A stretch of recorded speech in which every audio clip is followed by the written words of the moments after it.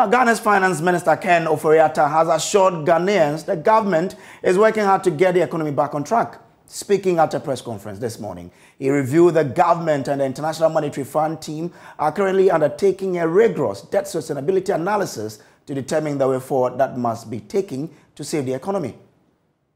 Yeah, in the throes of the discussions with the fund, things are going really well in terms of where we want to land in 3 years.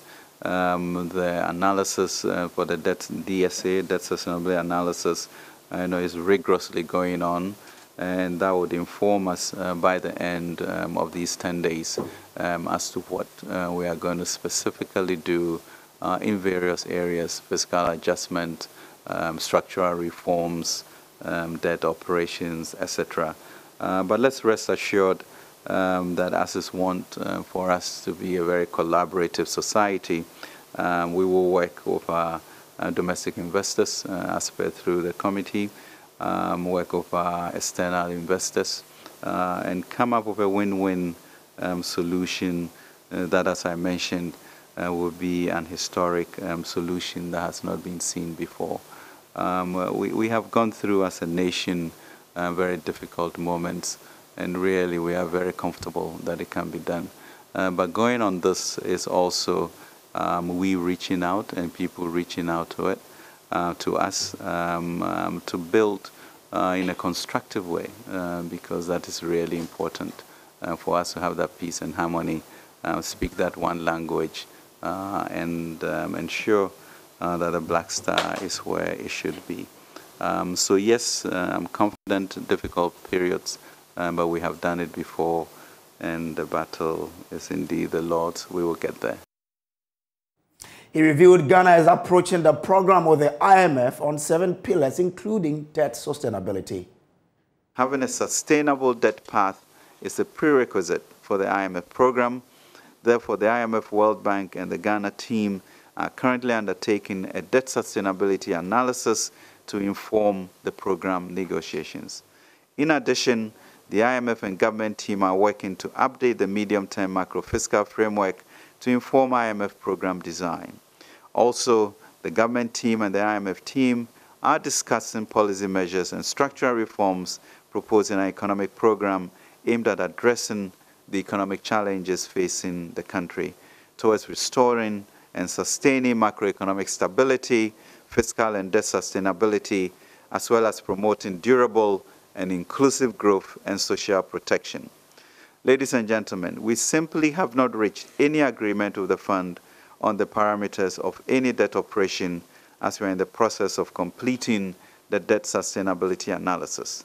Government shall continue to actively engage all stakeholders in a clear and transparent manner as we seek to fast-track the IMF negotiation process. Ghana needs a viable domestic financial system to support its development program, especially in these 3 years with limited access to international capital markets. Therefore, everything must and will be done to protect our financial sector, and there must be room for a win-win conversation through extensive stakeholder engagement with both our domestic and external investors. Ghana has always had a collaborative approach with its partners, and we shall, I'm confident, come out of an historic arrangement. According to Ken Ofori-Atta, a 5-member committee has been set up to conduct a broader stakeholder engagement to get everyone's buy-in for the IMF program. 5-member committee consisting of prominent financial services professionals will lead extensive stakeholder engagement across all the key segments of the financial sector: banking, asset management, pensions, and insurance. The announcement of the committee members will be made in the coming days, and they will immediately get to work to engage key stakeholders in the financial services sector. Additional to ongoing engagements of civil society organizations, social partners, labor employers and faith-based organizations, academia, industry professionals, and the leadership of Parliament. We welcome all contributions to this great public debate, but we must be careful to build and not to tear down our nation. He revealed that despite the challenges, the economy recorded some growth. Current year expenditure has also largely been contained owing to the operationalization of expenditure cuts announced since March.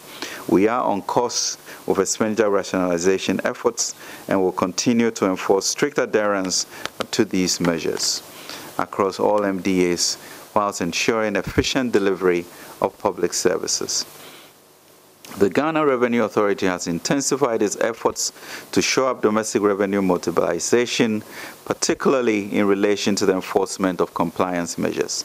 The increased visibility of GR officials at shopping malls and various commercial establishments and at our borders across the country is in pursuit of meeting our revenue objectives. Such exercises form part of an ongoing drive to ensure we take significant steps forward in remedying long-standing challenges with domestic revenue mobilization, indiscipline, corruption, and leakages.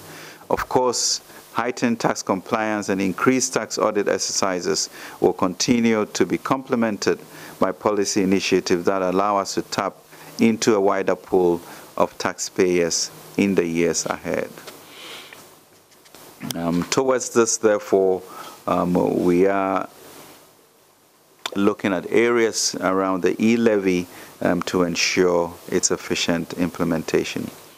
Overall, our growth outturn of 3.4%, an impressive 4.8% in Q1 and Q2 of 2022 respectively, coupled with modest improvements in our fiscal position, suggests our economy is gradually on the upswing despite the numerous shocks we have faced over the past 2 years.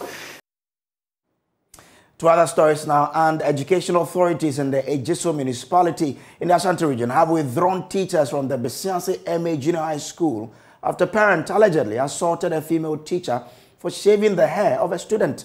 The teacher, Janet Sewa Ampafo, sustained injuries after being pulled in the hair and dragged on the ground by 2 women.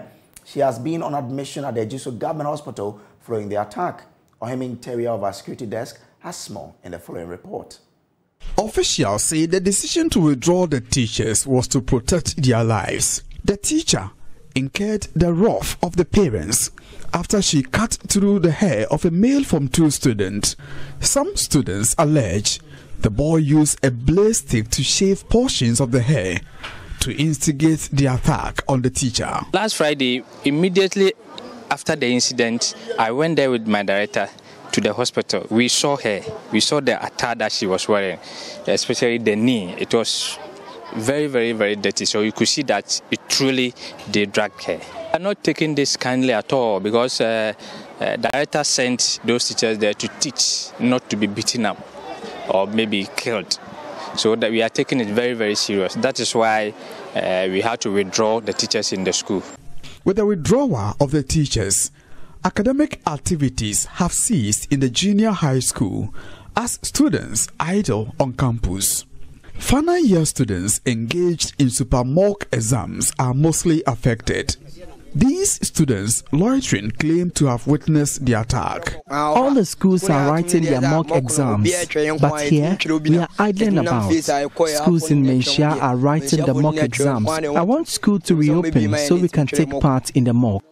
Education authorities insist the teachers will return to the classrooms only when the culprits are arrested.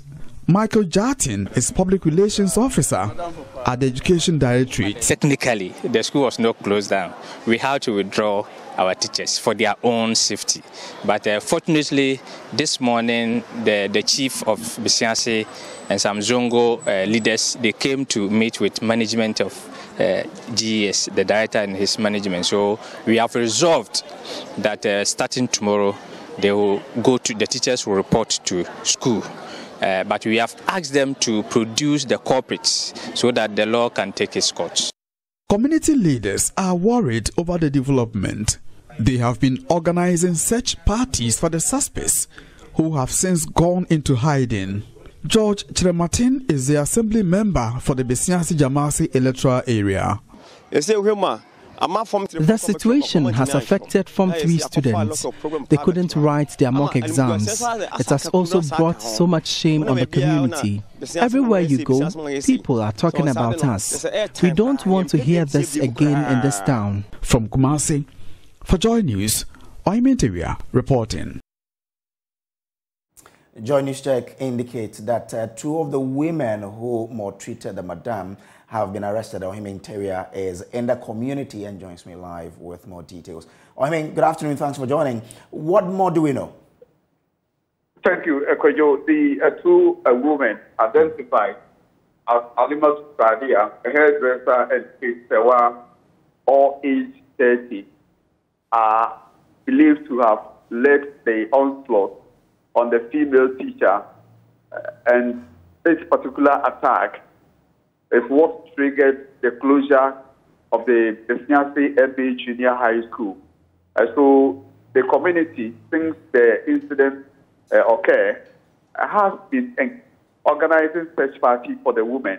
So yesterday, the first person to be picked up was Alimatu Sadia, and then the second person was also arrested by the community, and they were handed over to the district police. As we speak, the second person, Sewa, has been granted bail on the grounds that she has a 1-year-old baby, and that police believe that in order to safeguard the safety of the baby, she has to be granted bail. But Alimatu is still in police custody. Even then, Sewa was asked to report to the police station today, something that she has done. Police say they are also looking for a third person, a male accomplice. His identity is not yet known, but they say they are still looking for the third suspect in this particular incident. All right, thank you very much, for that update. Now, agric experts are advocating the adaptation of climate change-friendly technologies to ensure an all-year-round sustainable crop production in Ghana. Farmers in the country are grappling with low crop yield owing to unpredictable weather patterns and poor soil quality. This has led to short supply of foodstuff in general, with a little available being sold at astronomical prices.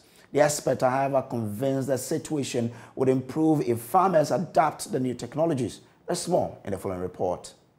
Speaking at an EU program on how to adapt agriculture to climate change in Ghana, Agriculture Development Program Assistant for CMAFED Ghana, Grace Efuamponsa, says using latest technologies can make life better for farmers. Looking at how to use technology to make agric fun, right? So the AI, right? I'll give an example, a company called Farmerline. So what they are doing is these 3 sectors that I already mentioned: production, service, and market. They are digitalizing all these sectors. So like instead of the traditional value chain that we have, they are making it a digital value chain. So they use, for instance, GPS mapping to like give the farmer an overview of like what they have right now currently, and this will advise on how to maybe fertilize the farm, when and how and with what. And then another interesting thing for the service is like providing climate smart agricultural practices in form of a call center. An agriculture extension officer, Nafisa Maham, shared challenges being faced by farmers in northern Ghana. Farmers now get low yield when it comes to harvest. And with the weather pattern, the time of planting, they are not certain as to when to start the cropping season. I think there are all factors that are affecting farmers when it comes to climate change. That's regular burning of our farmlands, especially after harvest. You see that the farmers go to burn the farmland in the name of making the farm to be clear, and that is not the issue. That residue that could have been retained in the soil is something that can add nutrient back to the soil. Senior Agriculture Officer with the Ministry of Food and Agriculture, Ahmed Gabriela, said government was implementing policies to reduce the impact of climate change on Ghana's agri sector. If we have the means, somebody mentioned insurance is a very good thing, but it is because the premium is very high. So if we have the means, what will you do? I'll put intervention like for construction of maybe dams or water bodies. Okay. There's one village, one dam that... European Ambassador to Ghana, Ichad Rizali, explained the significance of the conversation on climate. The other reason why agriculture is important on climate change is if we are able to improve the practices, we can use agriculture as a lever to address the consequences of climate change. So for us it was a no-brainer to use this platform to seek the intricacies between climate change and agriculture. And the European Union is a very big actor in Ghana when it comes to agriculture. We have an ongoing programs of 132 million euros in Ghana, which seeks to address three pillars. First pillar is linked to infrastructure, irrigations, for example, access road, we call them feeder road for the product to access markets. The second pillar is linked to the competitiveness, to the improvement, increasing of the yields and the production. And the third pillar is linked to the regenerative practices, because, as I said, to some extent the former practices have depleted the soil. The soils have been washed out by erosion, so on and so forth. So this is, I would say, an holistic programs, 132 million euros, in order to address those issues. Now, NPP MP for Adanse Asokwa, Katie Hammond, says it's a shame that some young people at the just-ended Global Citizens Festival heckled President Akufo-Addo when he mounted the stage to deliver a speech. The president was booed by sections of the patrons, drawing mixed reactions from the public. While the NPP MP insists the action was orchestrated by the NDC insists it is a reflection of the mood of Ghanaians for what they say is a mismanagement of the economy. Reacting to the issue, Katie Hammond berated those who booed the president, saying it's un-Ghanaian and reflect poorly on the country. I think it's scandalous. I think it's scandalous. I don't think as a nation we got into that stage. I mean, I was petrified when I heard it. The president was speaking as soon as he opened his mouth. I heard, was it in unison? But if it's that small cabal, whatever it is, I mean, I was, let me repeat the word, petrified. Basically, they didn't understand. I haven't seen anything of this sort in Ghana before. We shouldn't start things which become precedent. You can't handle them. You let the genie out of the bottle, completely difficult to get our lives together. I have been very, very upset. I haven't seen anything like this before. Even on political platforms, we don't do these things. We don't. I mean, so to imagine that on a national platform like this, a president mounts a platform, and all he said, I think he said in Chi, that the whole of the world or the whole of it's here, and then people start shouting at him. I think it is unfair. We must be ashamed of ourselves. I don't think it is a proper development in our country. And too much shouting connotes an absence of intelligent thinking. So, you know, we're always shouting and shouting. You're not thinking. You know what I mean? You're not thinking. No, you're drawing the president. Who doesn't know that times are hard? I mean, it's not debatable. We all accept that times are hard. Look, yesterday I was asking the system, I was asking, okay, look, this whole thing had been predicated on the difficulty we have with petroleum pricing and then whatever. Prices are coming down. Well, drastically, as of yesterday. My point is that whatever there is to it, you have no business hooting at the president. I don't know. Is that you don't have to hoot at your president. It isn't democracy. It isn't right. There should be some respect, you know.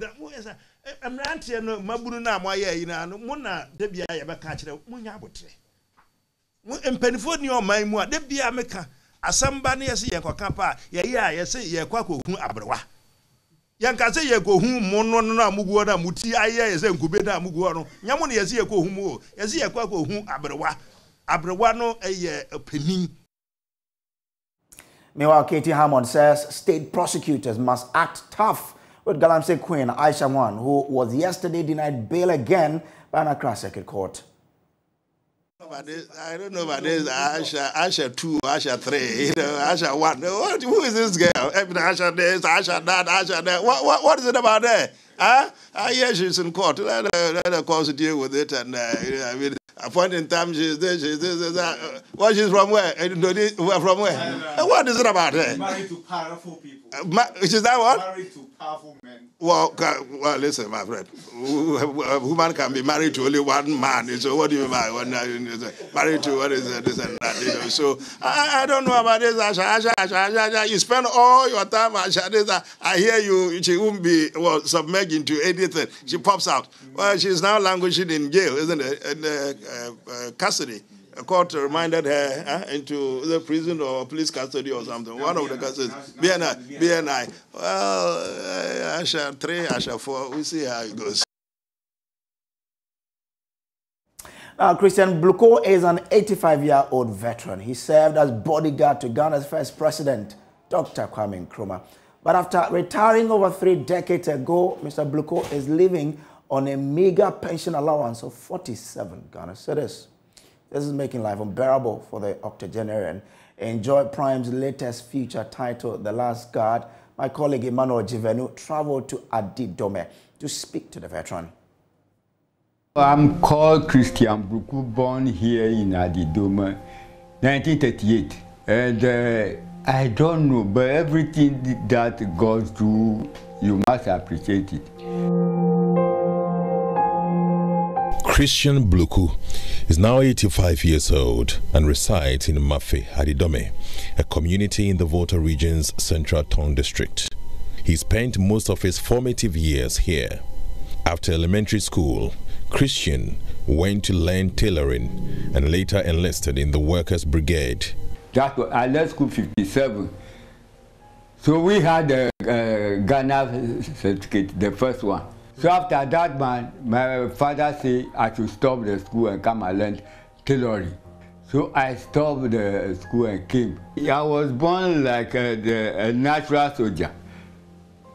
I was in advanced rank in a brigade. But by then my father to stop, so he took the machine here, I took the machine to brigade.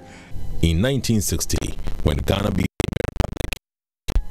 Mr. Bluko's cousin, a medical doctor, had just returned from abroad. Bluko's family asked him to go and stay with his cousin in Accra for a supposed better life. His visit to Accra eventually brought him closer to the corridors of power. Bluko recounts how his cousin recommended him for a job and how his CPP card earned him a position at the Christian Borg Castle, which was the home of Ghana's first president, Dr. Kwame Nkrumah, at the time. He gave me a note. I should go to State House and then ask of the director. He's called D.S. Kwakupo.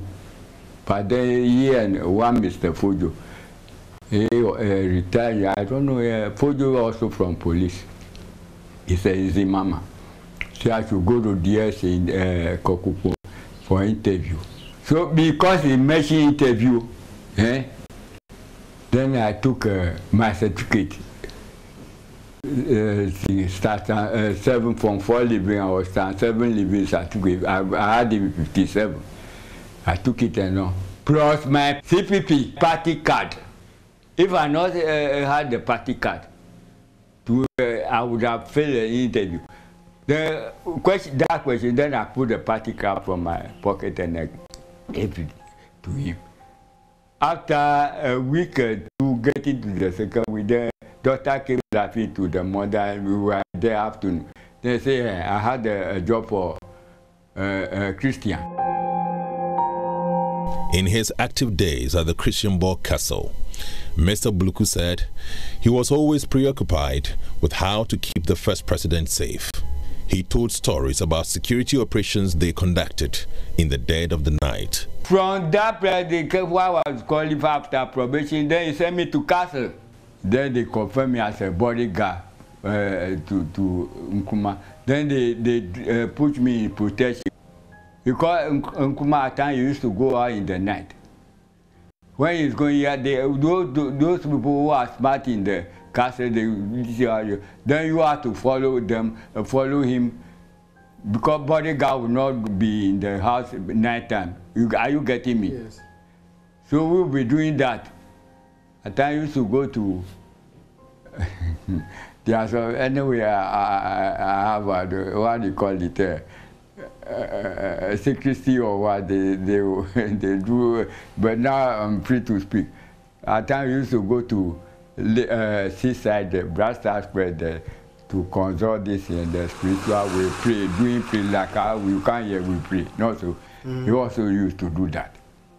And go to the seaside and pray there, this and that. There are certain things he also do. Dr. Kwame Nkrumah's ideology was radical. He believed in a new Africa that is independent and free of imperialism. These ideals won him more love and support across the continent, but he later fell out of favor in his own country.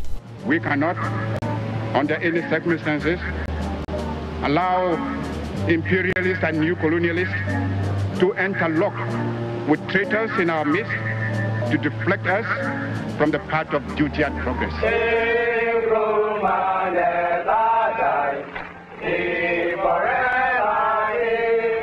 Osagyefo for Dr. Kwame Nkrumah survived 5 assassination attempts. On January 2nd, 1964, Constable Ametepe fired close-range rifle rounds at Nkrumah before being overpowered by his police colleagues. The president was unharmed, but a security guard was seriously injured and died soon after. The octogenarian recounts how events unfolded at the castle after the failed attempt on the life of the president. And this is one this thing. Ametepe brought down. He was a chief bodyguard. Salif Fudaka, he was given a state barrier. That is why when they give us, if you die, they will give you a state barrier and some bonuses from your family. But you have to volunteer. That week, I was straight at the tower. But then I didn't know that anything at all happened. Eh? Yeah. Then he asked me to stay.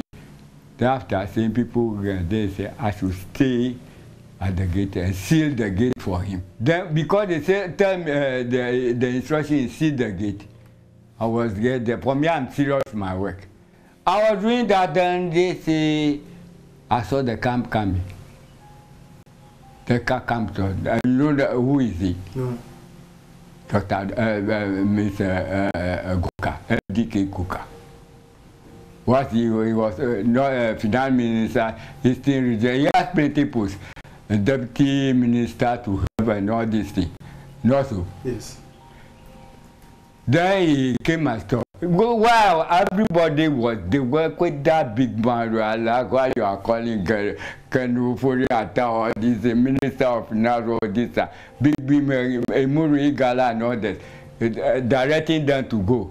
They are going there because he is from Adidome. I know him. He didn't bring me to castle. Then he came after. When I went getting near to the car, he asked me, don't you know me?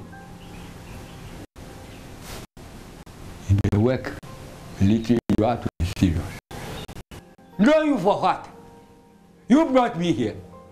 When my people are coming, crop producer and others, we are directing their family to go to Russia and learn and this and that. You buy cutlass and put on that your office, people for the dome, you give them to go and farm. Damn, yeah, you didn't breed me. You say I should go. Doctor, I know you. I know you for her. So he was serious. So he passed. Because he chatted me, I chatted. Me to allow you to go to who am I to go? They say see the gate. Who am I you taking to go and cross enter and go and see Oma? I think we became enemies. They went away. Following the incident, the president's own guard regiment was reorganized. Mr. Christian Bluk and several other bodyguards were transferred from the Christian Borg Castle to the Pediasi Lodge as a result. 1965, that's all. They had to do reshuffle the secretary and the top man. Less than a year later, in February 1966, Dr. Nkrumah was ousted while on a peace mission in Hanoi. Soon after, Mr. Bluku was also relieved of his job as a bodyguard. Years later, Christian's professional life took a nosedive. He returned to his hometown here in Adidome to do farming, to put food on the table for his family. After facing, when we came on how to hear, we have to come back. By then, Africa and all this, Africa was there. This and that. Say we should come for 1 month pay. We went there that day, pay to if you had the old. I went and make some shopping too.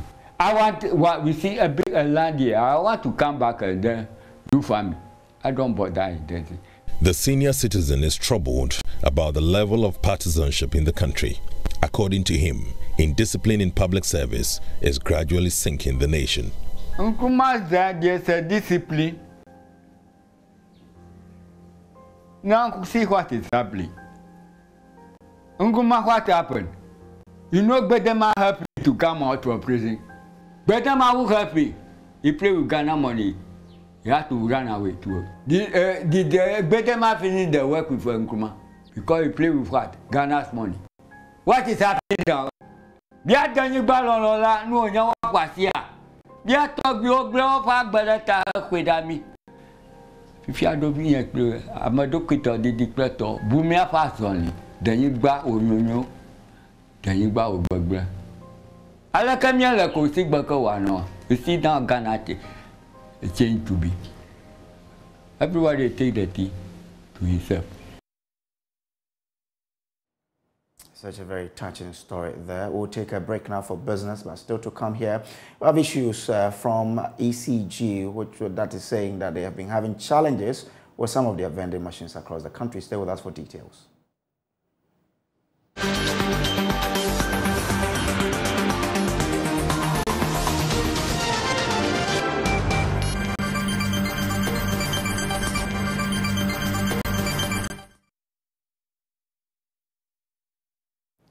Hi, welcome to Business. My name is Darryl Kwao. President Akufo-Addo will, in November this year, launch the National Energy Transition Plan to provide what is believed to be clean, affordable, and reliable energy.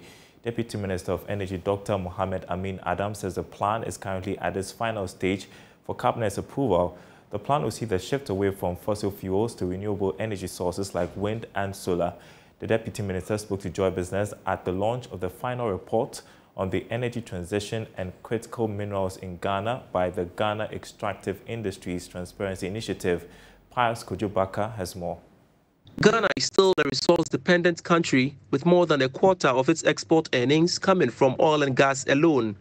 Over the past decade, the oil sector has contributed around $6.5 billion of direct revenue to Ghana's budget.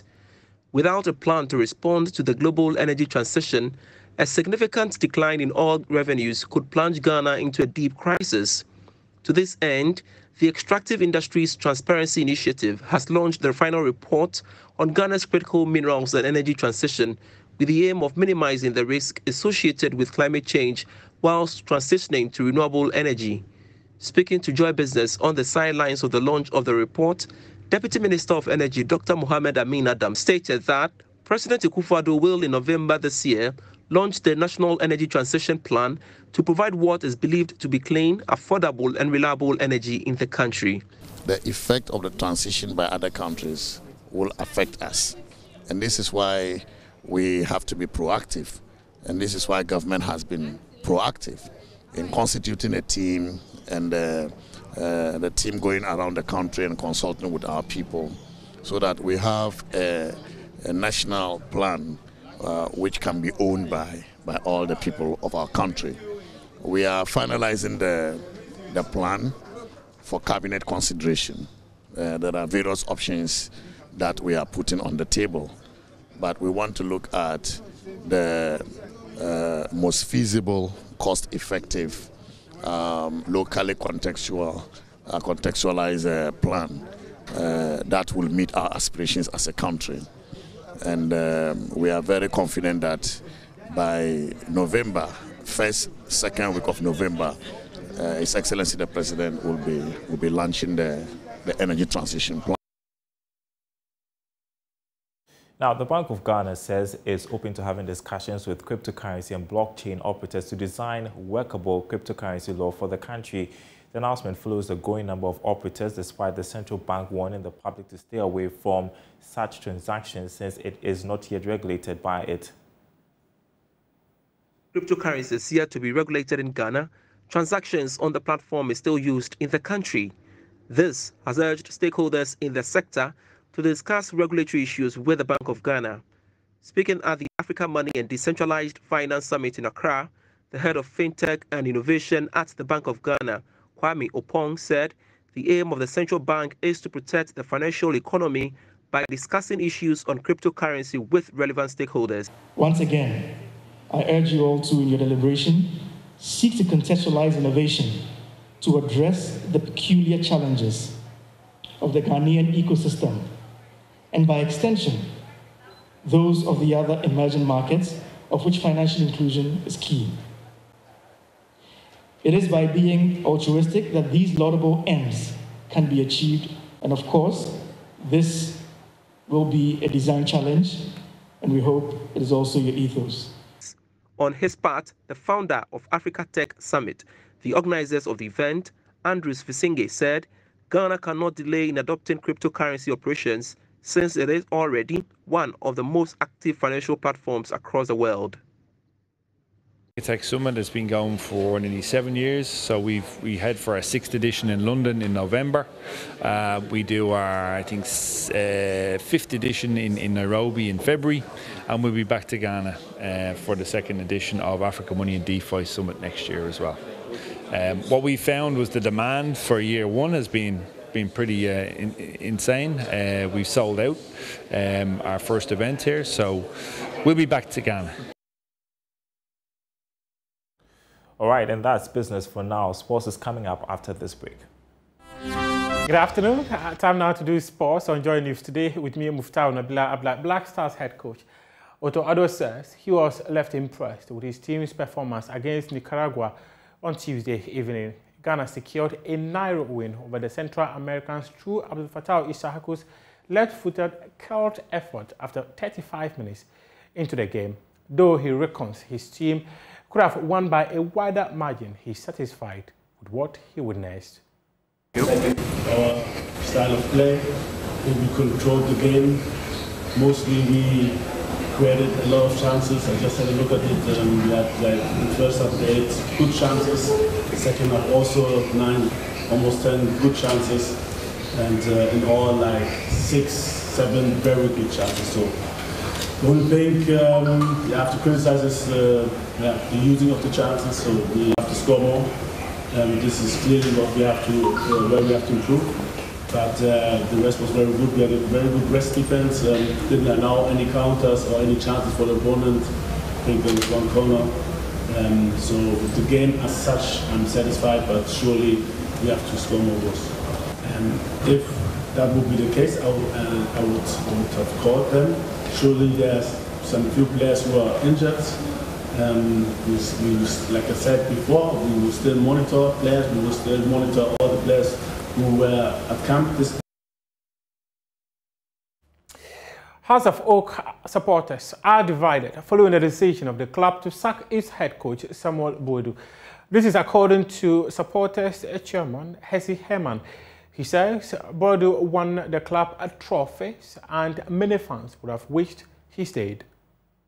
It's not been easy, and let me state that the supporters at this moment are divided. If you follow most of our social media platforms, some are of the view that the management or the board took the right decision in allowing the coach to go. Others are of the view that the coach should have remained or should have been given extra more matches to play. So at the moment, the supporters are divided, but like I stated earlier, it's an emotional moment because Coach Samuel Boadu, made a difference after 10 years or after a decade, since the current majority shareholder, Toby Afede, took over. He was the only coach that the supporters, started following because under Coach Boadu, we started winning trophies, and it was something that we were lacking for so many years. That's your sports for now, but we do have more sports stories on myjoyonline.com and also at 2 p.m. when we come your way with sports today. Up next is World News.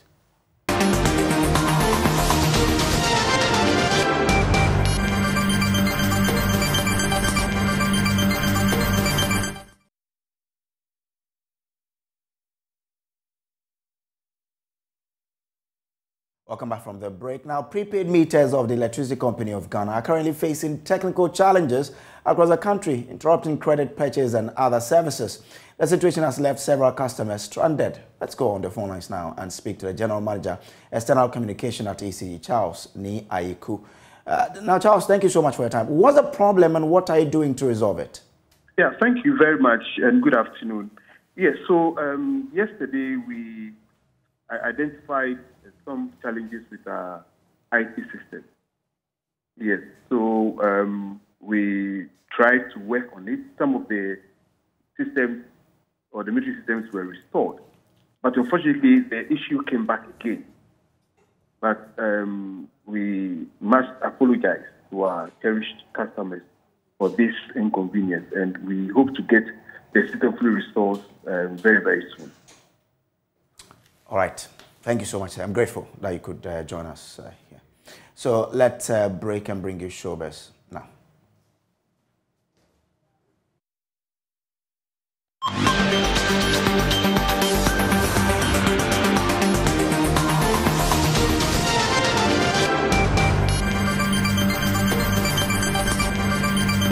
Good afternoon. Welcome to Showbiz here on JoyNews. And now, Bulewa Mutukana, best known by her stage name as Sahara, has arrived in the country ahead of her much-anticipated performance at this year's edition of Emmy Awards. In this interview, the South African singer and songwriter tells us all we need to know about her hit song, Loliwe, and more.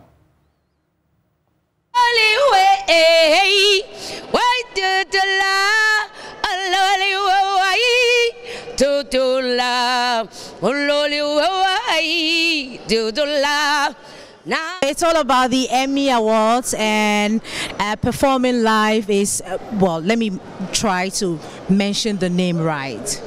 Zahara. Thank you. Did I mention it right? Yes, it starts with the Z. So yeah, welcome back home. So for me, I was gonna say, just give me the mic. Okay, let me do the honors. This is home. I think they must just get me. I'm still single, guys, now, by the way, but I came for the awards now. Maybe I might come back for marriage, So somebody must just get me home. I always feel so loved when I'm here. I can't wait for the awards. Okay, tell me, because that's what we're expecting a lot. This must be your first time performing in Ghana. And it's big, and it's on the Emmy stage. Are you not freaking out a bit? What are your expectations?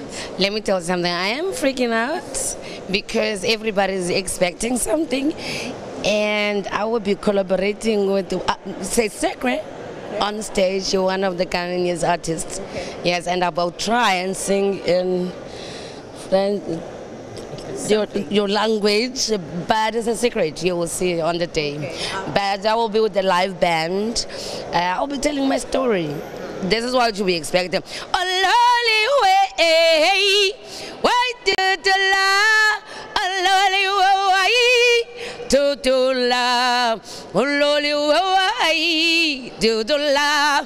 Now we see. I want to talk about Loliwe, the train. So we're in September. You released it somewhere in September, 6th of September. Yeah. So it's been like a little over 10 years. I'm celebrating 11 years since Lolly. 11 years. I might look young, but I'm old. I'm older. So 11 years of Lolly Way. What impact has that song have had on your career as a whole? Like I always say, when I wrote Lolly Way, I finished my matric. We call it matric. If you call it standard 10, I don't know what you call it. But my parents, because my mother was a domestic worker and my father was working in piece jobs, so when I passed my matric, they didn't have money for me to go to tertiary. So I picked up a guitar and I played. I still don't know notes.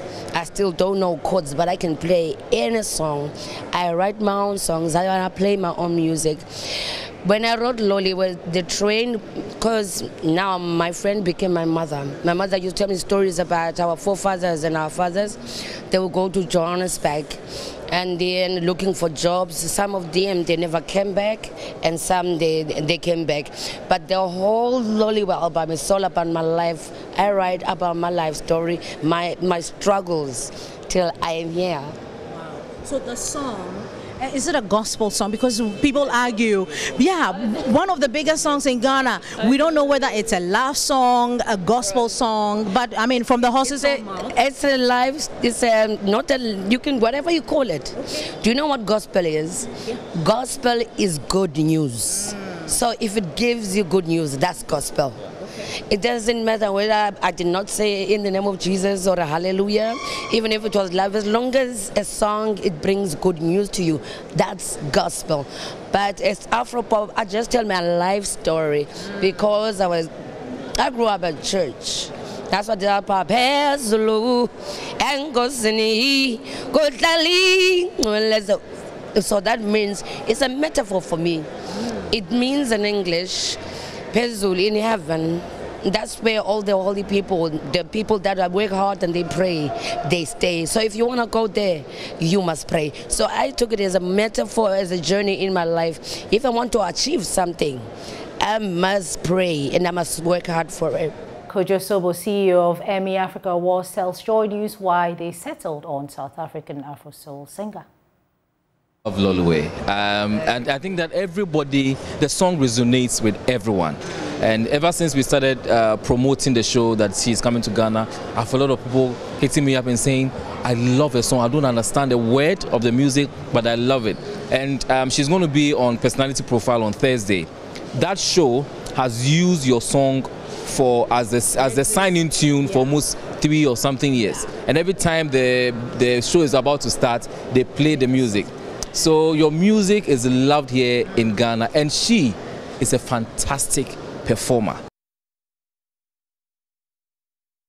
That's more showbiz news in our subsequent bulletins. My name is Becky. Over to you, Brace. Good afternoon. Oh, Zololi Way. Is that how it is? Well, anyway, don't be surprised. I mean, that's what I heard, and that's what I'm telling you. And that's how we wrap up today's bulletin. There's more news on myjoyonline.com. My name is Samuel Kojo Brace. Up next is Marketplace. Good afternoon. Zololu way. Don't sing. Zololu.